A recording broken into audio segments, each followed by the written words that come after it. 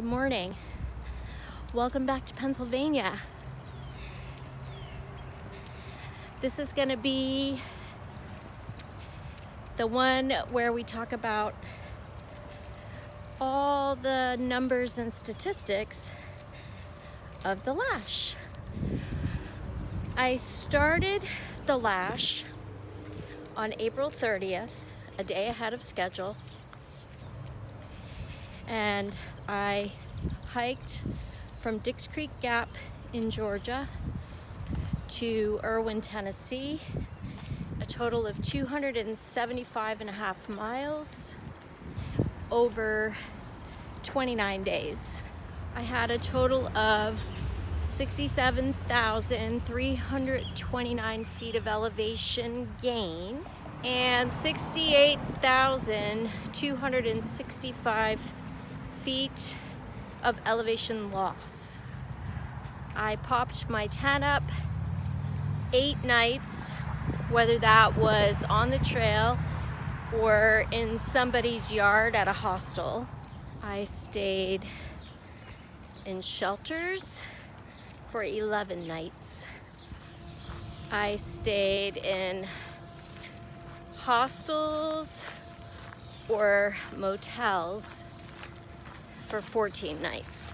I fell on my face 1 time and I fell on my butt 5 times. I saw 2 bears, 3 snakes, 4 or 5 deer, a boatload of snails, and a shipping container's worth of caterpillars and worms. I met 5 thru hikers and or backpackers that I have followed on social media. I met Aquaman, who did a winter southbound thru hike. I met him on my birthday. I met Chica and Sunset when I stayed at their hostel. They thru hiked the trail in 2017, I think. I met Black Bear, who has thru hiked the trail twice, and I have seen her in multiple YouTube videos, including a documentary called Walking Home. And I met Intrepid Dan, who attempted a thru hike a few years ago and is now, I think, section hiking the trail whenever he can. I was hoping that I would only spend about $1,000 for a month on the trail, but I spent twice as much money than I thought or wanted to. Some of it was inevitable and some of it was completely unnecessary. I spent $567 on lodging, which I could easily cut in half with better planning next time. I could probably even spend less than half. I spent $662 on travel to and from the trail.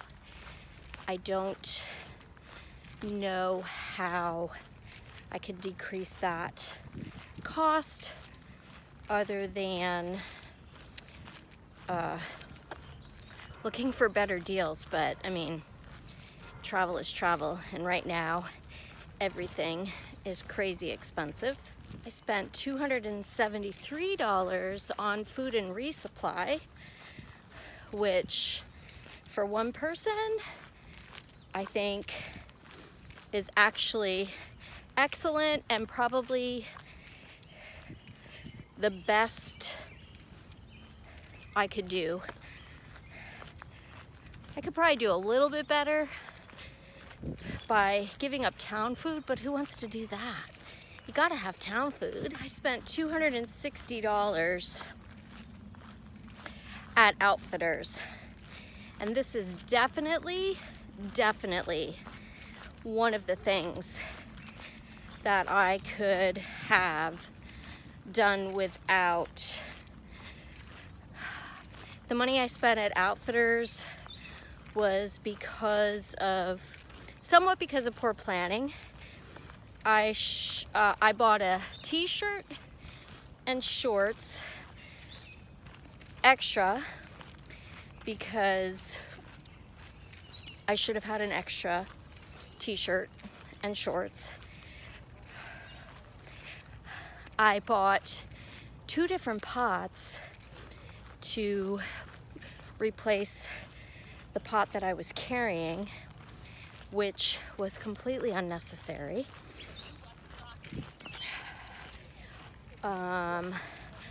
I had to replace my camp towel because I lost it to the laundry in Fontana, which was careless.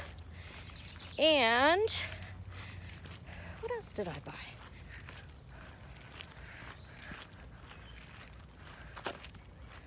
That might have been it.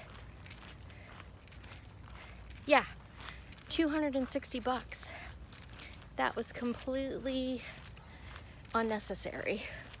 And then I created a miscellaneous spending category, which added up to $107.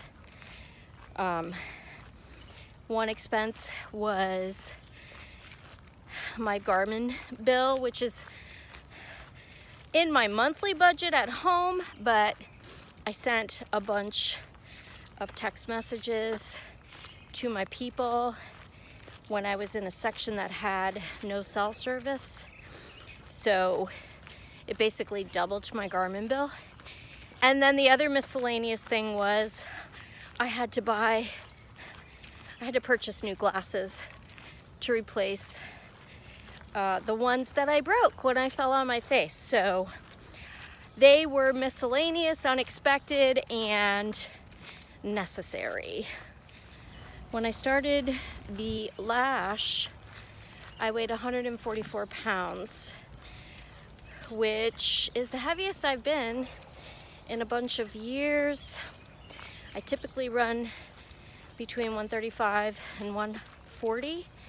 When I finished the trail and got on a scale at work in New Jersey yesterday, I weighed 139 pounds, which is pretty good. I have definitely slimmed down, and my legs are stronger than they have been in many, many years. So yeah, that's about what I expected. Right, okay. That is the summary of the statistics that I can think of for the LASH between Dix Creek Gap and Irwin, Tennessee.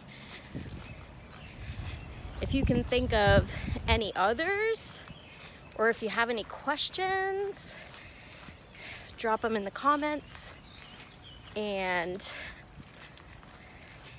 we'll talk. That's gonna do it for this video.